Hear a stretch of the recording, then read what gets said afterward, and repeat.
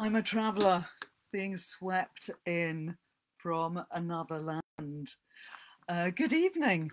Welcome to my live Instagram tonight. Lovely to see you joining me. I'm going to be talking about my favourite book, one of my very favourite ever books, which is called If on a Winter's Night, A Traveller, which is by Italo Calvino. And the reason I wanted to talk about this book tonight is because I've just been reunited with the book after hundreds of years of absence. So this is a book, oh my God, look at that, which has my name and my first boyfriend's name. That's how old it is. Hugo and Bella, it says. I used to be known as Bella when I bought this book. That's another whole long story in itself. And my friend Susan Elderkin, who I wrote the novel Cure with eventually, suddenly gave me back this book a couple of nights ago, revealing that she'd had it sitting on her shelf for probably the last nearly 10 years. And it's actually so exciting to get it back, not only because I love it, but also because it's full of notes inside it. There we go. That's just an example, not just by me, but also by Suze. I don't know if you can see that. There's some very faint writing because she's much more polite with her annotations in books than I am. Most of my annotations are in biro because I'm much more of an abuser of books, unlike Suze. Look, there we go. Suddenly, I appears, it says. So I wanted to talk about this book tonight because it's a book I really love and because I've just been reunited with it. And it's a book that I do talk about often to people because it's all about the joy of reading. It's a book which is very much a meta narrative. And I am wearing this cloak because I want to be a traveller tonight, but I'm also going to take it off and reveal my fabulous cowboy shirt because I'm actually getting quite hot, believe it or not, even though it's blooming freezing outside. So, If on a Winter's Night, A Traveller was written in 1979 and it's by the Italian writer Italo Calvino.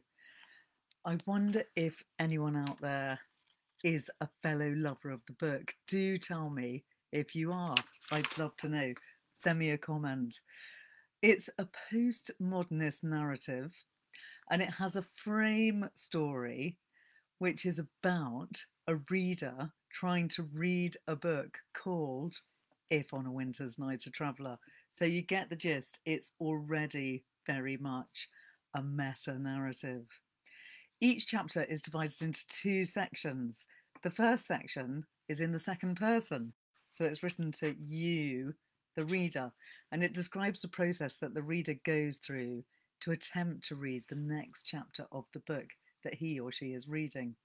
Then the second half is the first part of a new book that the reader, you, finds. The second half is always about something different from the previous ones. So it was written in 1979, published in English in 1981, obviously written originally in the Italian by Italo Calvino. And by the way, for people that don't know Italo Calvino, he wrote a lot of amazingly brilliant books, including Cosmic Comics, which is another massive favourite book of mine, which I have done lots of art based on the short stories, Cosmic Comics.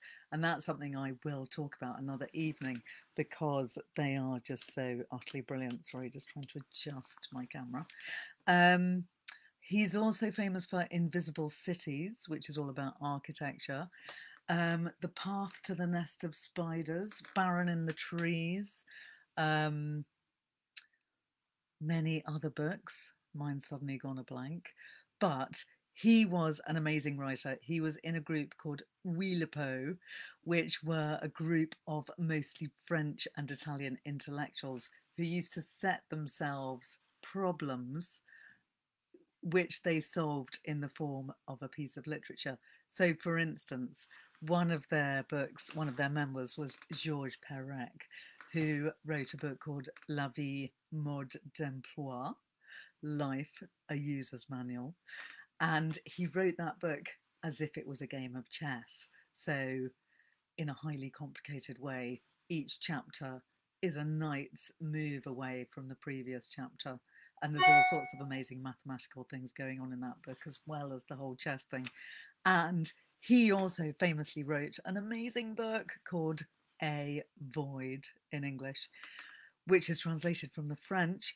And that's a book which doesn't use the letter E throughout the whole book, because he was talking about the way that his mother had disappeared in Auschwitz, and she had left a hole, a massive, irredeemable, terrible hole. And the only way that he felt that he could write about it was to write a book with something fundamentally important missing, the letter E. And he wrote an entire book without using the letter E, which is a phenomenal accomplishment in his own language. Then it was translated by his amazing translator, whose name is Belloc. And that in itself is also an incredible feat and accomplishment. Anyway, so that's Perec, member of the Oulipo group, who Calvino was also a member of. And that's just to explain the fact that Calvino was part of this merry group of authors who love to give themselves strange and difficult mathematical or philosophical problems, which they would then answer in their books. And in If on a Winter's Night a Traveller, Calvino it's not really a problem that he's addressing, but he's writing all about the experience of reading a book. And I will read some of it to you in a minute. So the book begins with a chapter on the art and nature of reading, and it's subsequently divided into 22 passages. The odd-numbered passages and the final passage are narrated in the second person. So that's another thing. The fact that it's most of it, or lots of it, half of it is written to you, makes it a very discombobulating read when you first start reading it, because all books in the second person are always quite bizarre to read. But this one is even more so because you, the reader, are being directly addressed by Calvino, the author. And he is writing to you very much as if you really are you, and you believe it. You buy into the fact that you are the you in the book, until he changes that halfway through the book, because he starts acting as if you is actually a person that he has invented. So it's all very complicated, and some people find the experience of reading this book deeply infuriating. And I will just tell you a little bit more about the structure of the book. So each chapter has a title, which is something that follows on from the previous chapter title. So to read you the entirety of the chapter titles does tell a story. And you don't realise that until you've read the whole book. But it's fun to know it in advance, because it does mean that you understand the book a bit more as you read it. So the chapter headings go: If on a Winter's Night a Traveller, outside the town of Malbork, leaning from the steep slope without fear of wind or vertigo, looks down in gathering shadow, in a network of lines that enlace, in a network of lines that intersect, on the carpet of leaves illuminated by the moon, around an empty grave. What story down there awaits its end? And that is it. That's all the chapter titles. And as you can see, you are actually left on a cliffhanger, even when you put all those titles together.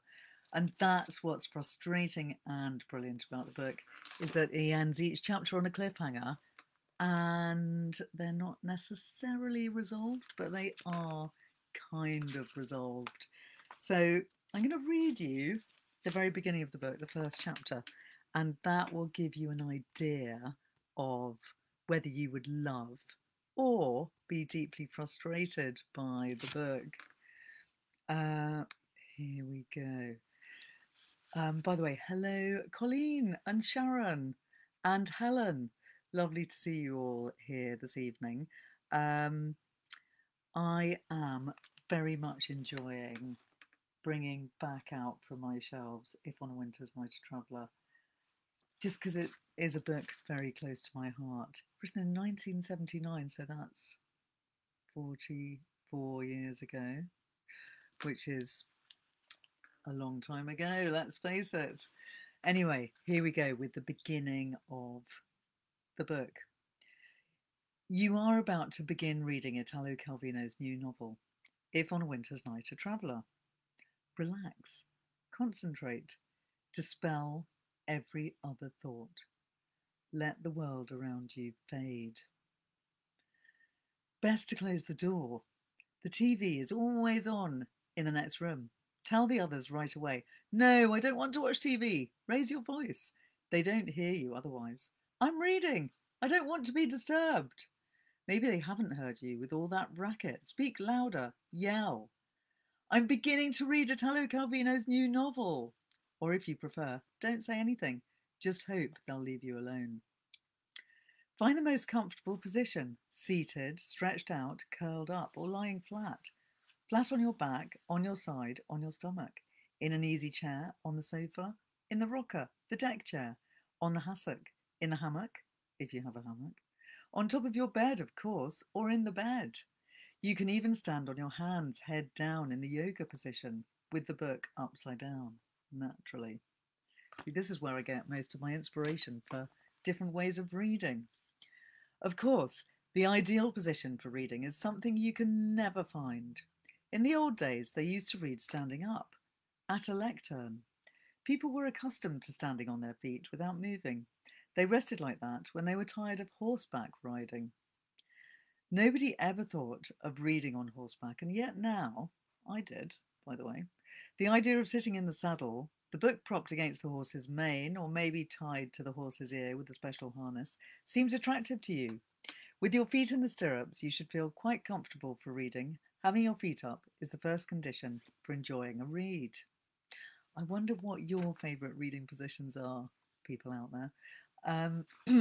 I do love to sit in my hanging chair, which is currently downstairs, but I'm going to bring it back up here because I like having it in this room.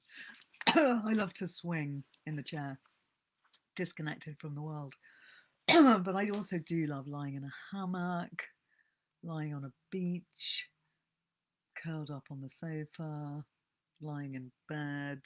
Reading outside is also one of my favourite activities, reading in a tree. But obviously, in the current weather, that is not necessarily that achievable. Well, what are you waiting for?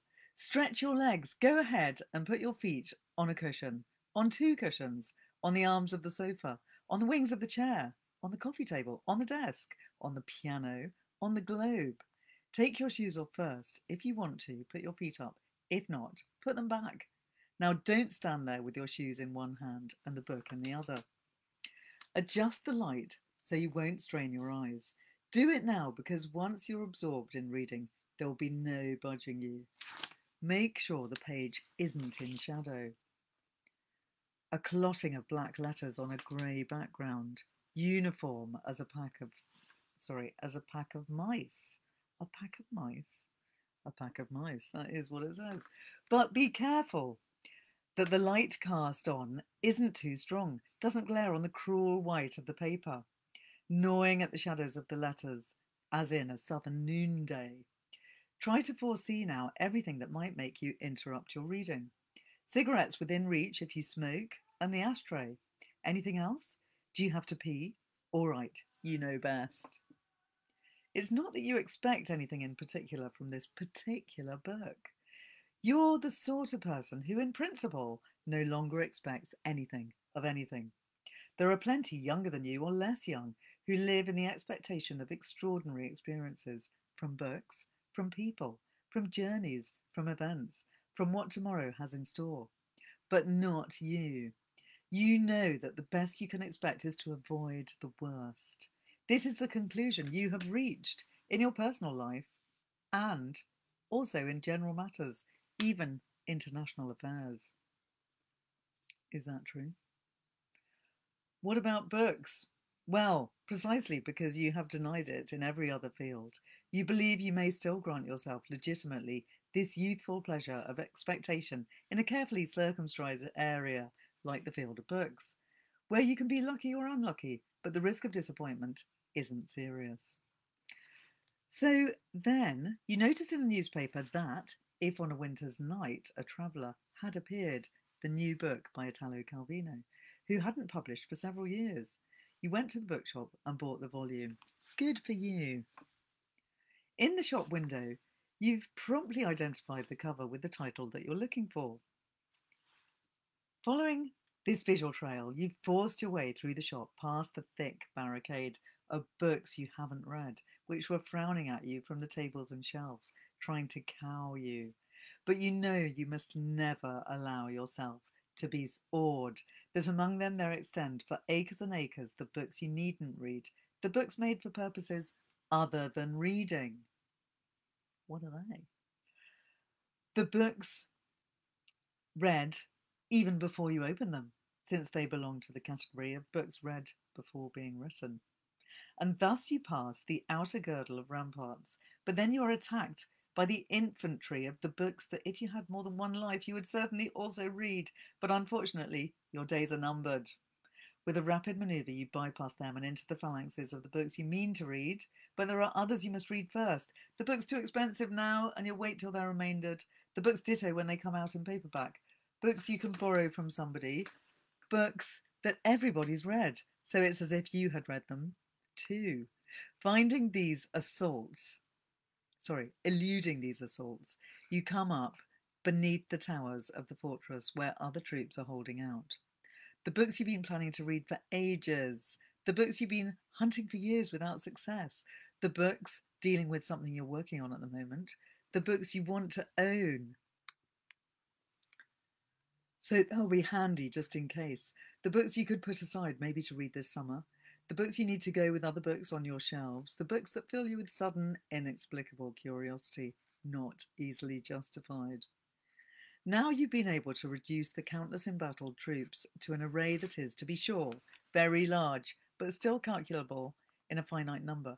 But this relative relief is then undermined by the ambush of the books read long ago, which is now time to reread, and the books you've always pretended to have read, and now it's time to sit down and really read them.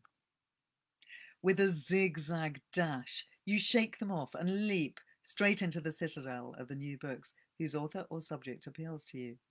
Even inside this stronghold, you can make some breaches in the ranks of the defenders, dividing them into new books by authors, or on subjects not new for you or in general, and new books by authors or on subjects completely unknown, at least to you, and defining the attraction they have for you on the basis of your desires and needs for the new and the not new. For the new you seek in the not new, and for the not new you seek in the new.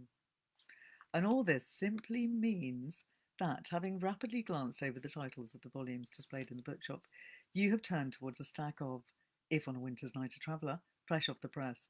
You've grasped a copy and you've carried it to the cashier so that your right to own it can be established. I could go on because it's such a great beginning of the book. You are completely grabbed by it, and I do remember reading it for the very first time back in 1980, it must have been, and being completely awestruck by it.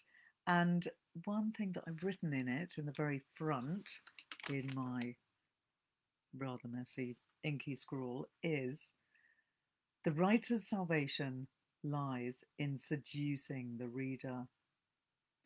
And I do believe that was a quote from Mario Vargas Llosa, the Peruvian writer. And Calvino very much is a believer in seducing the reader, and that is totally what he does through this brilliant but frustrating and compelling book.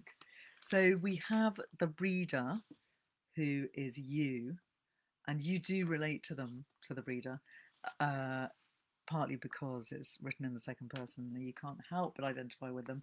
But then you slowly start to think, hang on, Calvino was saying that me, the reader, is someone who's ceased to expect much from life, but maybe I do expect things from books.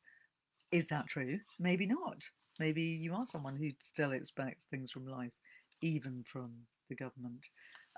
So you might begin to cut yourself off from this imaginary reader who's meant to be you. And therefore you begin to realise that this you is actually a different character, not you, the reader. And so you start perceiving them as a character within the book. And that does happen more and more throughout the book. The you character becomes more and more of a character separated from you, and therefore they become a character in their own right who is falling in love with another character in the book, and you begin to believe in their relationship fully. So I'll just read you the beginning of chapter 2, which is excuse me, when you first meet another character in the book. The novel begins in a railway station. So hang on, the title of this chapter, by the way, is If on a Winter's Night a Traveller, so it's the first chapter of the book within the book. The novel begins in a railway station. A locomotive huffs. Steam from a piston covers the opening of the chapter. A cloud of smoke hides part of the first paragraph. In the odour of the station, there's a passing whiff of station cafe odour. There's someone looking through the befogged glass. He opens the door of the bar. Everything is misty inside too, as if seen by nearsighted eyes, or eyes irritated by coal dust. The pages of the book are clouded, like the windows of an old train.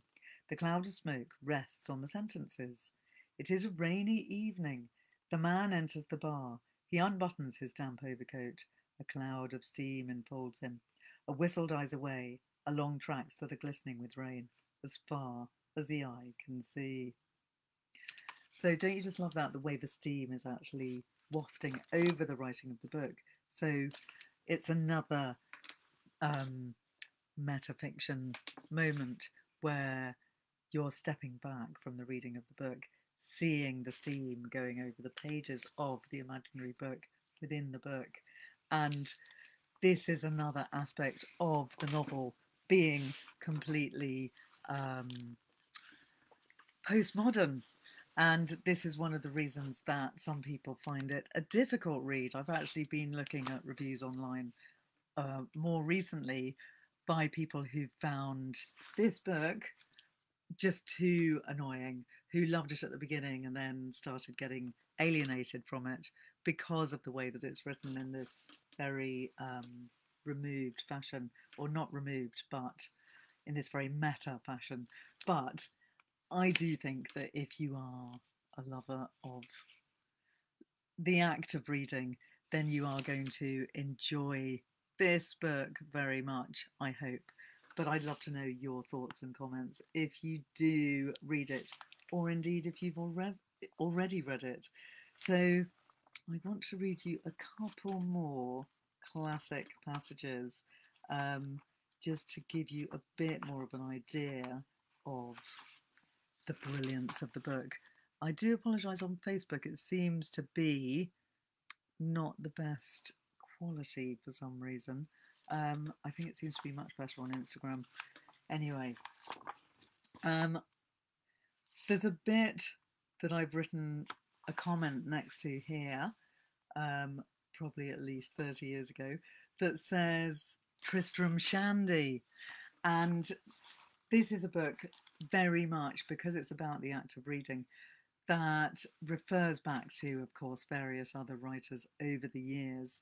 And one of those that he's definitely referring to is Tristram Shandy, a book by Lawrence Sterne, which was written sometime in the early 1700s.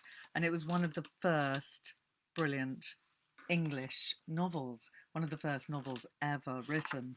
And that's a book that takes all kinds of amazing literary flourishes. It was one of the first books to really mess around with the reader's head, to talk directly to the reader and to use kind of flourishes, which were literally drawings on the page. He used black pages. He spoke to the reader. He went on ridiculous digressions and told you that he was going on ridiculous digressions. And this Italo Calvino novel is very much referring to some of the clever and brilliant and strange things that were also going on in other such books. Now, I'm just quickly trying to rescue myself from the Facebook disaster that seems to be happening by closing down a few things on my computer that are maybe stopping it from being good quality. So sorry, bear with me 1 second while I try to have a technological moment. I do apologise for the interruption. Maybe I can just close things down. Hopefully that will help and make the quality on Facebook a bit better. Anyway, to continue, Tristram Shandy, here we go. So this is a bit from the middle of the book, which is all about the very fact that Calvino is constantly digressing when he's writing his novel. So, I'm producing too many stories at once because what I want is for you to feel around the story a saturation of other stories that I could tell, and maybe will tell, or who knows, may already have told on some other occasion, a space full of stories that perhaps is simply my lifetime, where you can move in all directions as in space, always finding stories that cannot be told until other stories are told first.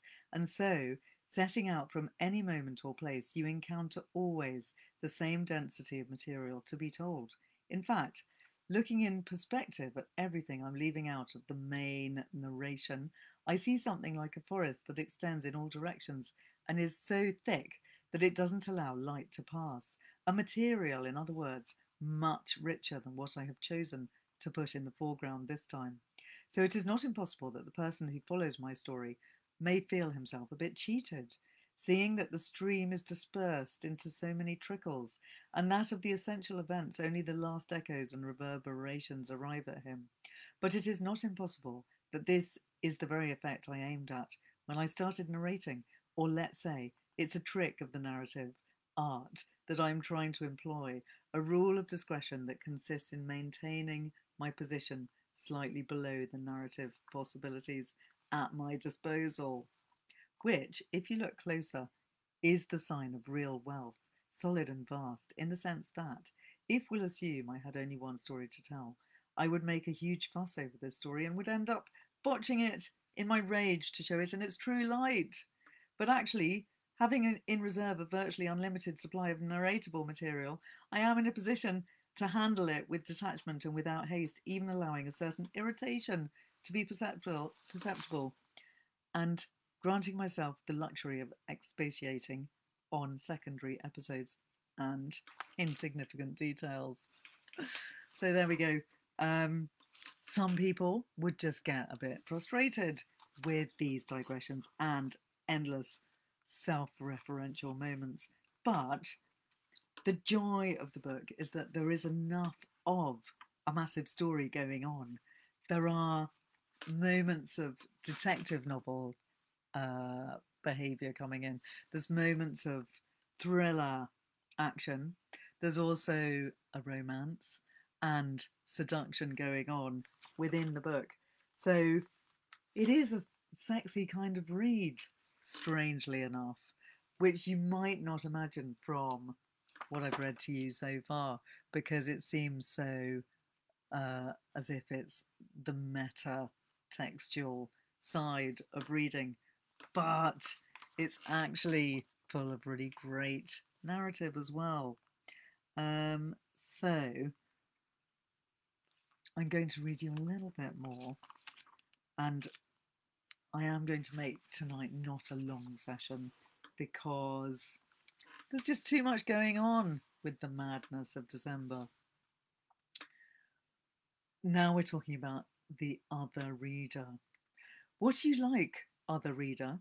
It is time for this book, in the second person, to address itself no longer to a general male, you, perhaps brother and double of a hypocrite, I, but directly to you who appeared already in the second chapter as the third person necessary for the novel to be a novel, for something to happen between that male second person and the female third, for something to take form, develop, or deteriorate according to the phases of human events, or rather to follow the mental models through which we live our human events, or rather to follow the mental models through which we attribute to human events the meanings that allow them to be lived. This book, so far, has been careful to leave open to the reader who is reading the possibility of identifying himself with the reader who is read. This is why he was not given a name, which would automatically have made him the equivalent of a third person, of a character, whereas to you, as third person, a name had to be given, Ludmilla. So Ludmilla, by the way, is a key character in this book. And so he has been kept a pronoun in the abstract condition of pronouns, suitable for any attribute and any action. Let us see, other reader, if the book can succeed in drawing a true portrait of you, beginning with the frame and enclosing you from every side, establishing the outlines of your form. You appeared for the first time to the reader in a bookshop. You took shape, detaching yourself from a wall of shelves, as if the quantity of books made the presence of a young lady reader necessary. Your house, being the place in which you read, can tell us the position books occupy in your life. If they are a defence you set up to keep the outside world at a distance, if they are a dream into which you sink as if into a drug, or bridges you cast towards the outside, towards the world that interests you so much that you want to multiply and extend its dimensions through books. To understand this, our reader knows that the first step is to visit the kitchen. So that's another bit which is very much messing with your head. Let's face it, talking about the third person in the book. And all the bits I've read to you so far have been very much aspects of the novel which show it as being about the act of reading. So I do just want to read you a little bit that shows that there is narrative in the book as well, because I worry that I might be putting people off by reading you all the bits that are all about the fact that it's such a meta-narrative. So here we go. I'm pretty hopeful that this is a moment of narrative. We're getting quite near the end of the book here, and it's the chapter called On the Carpet of Leaves, Illuminated by the Moon. And one thing that you have to remember with Calvino is that he does write incredibly beautifully, and he has an incredible turn of phrase, and many of his beautiful phrases are ones that if you take them on their own, you want to turn them into paintings. They're just so evocative and beautiful, like On the Carpet of Leaves, Illuminated by the Moon, or In a Network of Lines That Embrace. And when we get to his other books, like Cosmic Comics, they're full of absolutely amazing evocative concepts, ideas, images, colours, concepts, ideas about the beginnings of the world and humanity. And he's just got such an incredibly imaginative mind, which is so full of amazing ways of expressing what it is to be alive. That's why I love Italo Calvino. So here we go. Here's a bit of this book, If on a Winter's Night a Traveller, from the chapter On the Carpet of Leaves, Illuminated by the Moon. The ginkgo leaves fell like fine rain from the boughs and dotted the lawn with yellow. I was walking with Mr. Okada on the path of smooth stones. I said I would like to distinguish the sensation of each single ginkgo leaf from the sensation of all the others, but I was wondering if it would be possible. Mr. Okada said it was possible. The premises from which I set out, and which Mr. Okada considered well-founded, were the following. If from the ginkgo tree a single little yellow leaf falls and rests on the lawn, the sensation felt in looking at it is that of a single yellow leaf. If two leaves descend from the tree, the eye follows the twirling of the two leaves as they move closer, then separate in the air like two butterflies chasing each other, then glide finally to the grass, one here, one there. And so, with 3, with 4, even with 5, as the number of leaves spinning in the air increases further, the sensations corresponding to each of them are summed up, creating a general sensation like that of silent rain. I'm going to stop there because that's not the narrative bit that I was thinking of. That was a bit that actually really reminded me of a book by Sheila Hati, which, Laughing John, you're here, you read as well. If you're listening at this moment, remind me what that book was called, because it was all about colour and leaves and meditation, and it had a passage which was very much similar to that. I'm waiting to be reminded, if possible, what that book was. Anyway, possibly that might be all that I'm going to read to you from this amazing, magical, strange and brilliant book. There's so much of it that is about the act of writing. I feel it is a book that will be loved more by people who love writing itself and love thinking about reading and love thinking about what it is to be taking part in a narrative, than by people who actually want to just jump into a narrative and be swept along on the wave of the narrative.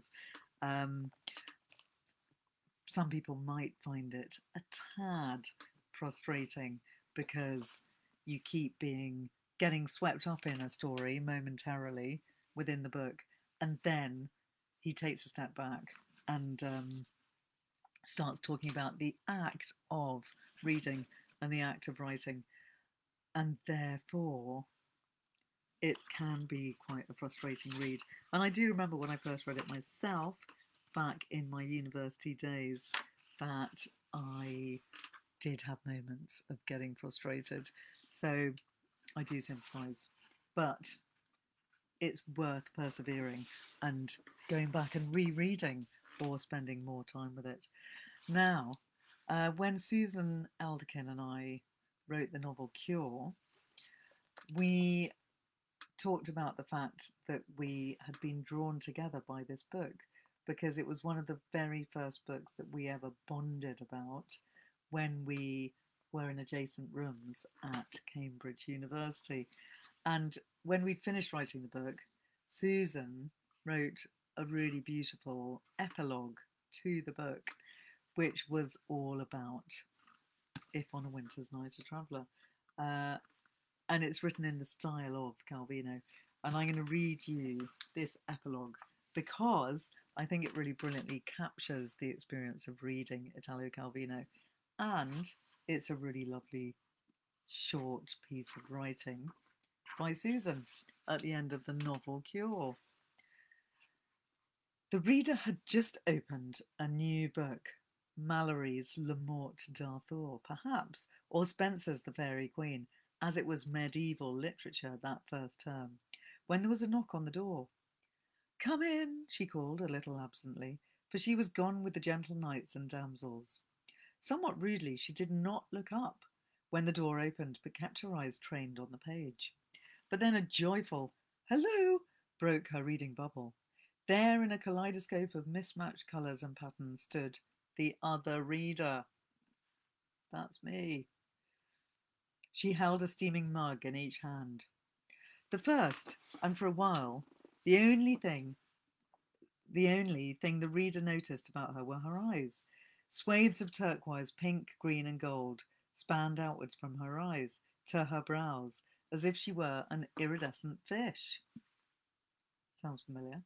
A fish that was delighted to see her, that was in fact bestowing on her the sort of crazed smile one generally reserves for one Siamese twin, tragically detached at birth, but who has now, 18 years later, unexpectedly moved into the room next door. In an instant, the reader decided to love her back. "I see, I've interrupted you in the middle of the Fairy Queen," said the other reader, handing her a mug of black coffee. She took it black from that day on. "Do you feel you're lacking in virtues? Good God!" Her eyes, which of course had been scanning the bookshelves, had come to rest on a copy of If on a Winter's Night a Traveller, which had been strategically positioned at one end, next to the unbearable lightness of being, the bell jar, the house of the spirits, you get the picture, so that its title could be seen by anyone casually passing the open door. The other reader put down her coffee, took the Calvino and turned it over lovingly in her hands. The horror of not being able to finish the story, of being interrupted just at the moment when it's at its most gripping, that feeling of complete desperation at wanting to know what happens next, she began. The other reader looked at the reader breathlessly. The reader could only nod solemnly, because this had become, suddenly, the first really important moment of her life, involving someone to whom she wasn't, in fact, related. She reached out her hand and the other reader passed the book to her, and she flipped through it until she found the bit she loved the most, the bit that describes all the different categories of books in a bookshop, the books that if you'd had more than one life, you would certainly also read, but unfortunately your days are numbered. I read that to you at the beginning, by the way, I'm sure you'll remember. And the books that everybody's read, so it's as if you had read them too. And the other reader said, "Yes, yes," and began to laugh. And so she laughed as well, and the other reader grabbed the book back and flipped through until, increasingly desperate, she too found the bit she wanted, the bit where the way we circle a book before we read it is described, scanning the blurb, touching the cover, how that's like the foreplay before sex, and this projects us into the consummation, which is, of course, the act of reading itself. Reading it aloud, the other reader burst out laughing again, because she found the sexual metaphor somewhat embarrassing, considering the short duration of their friendship. But the reader was laughing too, and she snatched the book back again, because she hadn't finished reading the bit about the bookshop, the bit that she felt sure the other reader would love as much as she did, where it describes the way all the books you didn't buy look at you tragically as you leave with a different book, like The Rejected Dogs in the Dog Pound. And in her determination to reclaim the book, she pulled a bit too hard, and for a moment the book threatened to tear along the spine between them, and they were both struck simultaneously with what a strange irony this would be if the book were to be separated into two halves and could no longer be read, interrupted just before the climax or just after, just as the books within the book can no longer be read. Their eyes met over the tortured book. Of course. One reads alone, even in another's presence, the other reader said. But what is more natural than the solidarity, a complicity, a bond that should be established between reader and reader, thanks to the book? The reader replied. The other reader nodded. She was about to hand the book back when something seemed to occur to her. But are books a defence you set up to keep the outside world at a distance? A dream into which you sink, as if into a drug? Or bridges you cast towards the world that interests you so much that you want to multiply and extend its dimensions through books? The reader already knew her answer to this question. All three, she replied, but particularly the drug. The other reader nodded. She understood. She slid If on a Winter's Night a Traveller back into the bookcase, in the middle this time. They would use the drugs forever, together, from now on. So that was Susan Eldekin writing a really lovely epilogue to the novel Cure, all about how we were brought together by this book back in the days when we were at Cambridge University together. And it's true. We've been taking these drugs together ever since, so much that we wrote a book all about them, and we love to share those drugs with you. Laughing John, great to see you back. By the way, John, can you remember the name of that book, which is the one, I think it's by Sheila Hati, which is about the leaf, that's the consciousness of the leaf. Is it called Pure Colour? or something like that. Are you there? John, can you remember? It's bugging me now because it's very much like some of this book. There are sections within If on a Winter's Night which are very meditative in the same way as that book is. I'm just going to see if I can find it while people are still here, and then I'm going to shortly come to an end. Pure Colour. It is called Pure Colour. So yeah, sorry that I couldn't remember that. Thank you. Yay, we got it.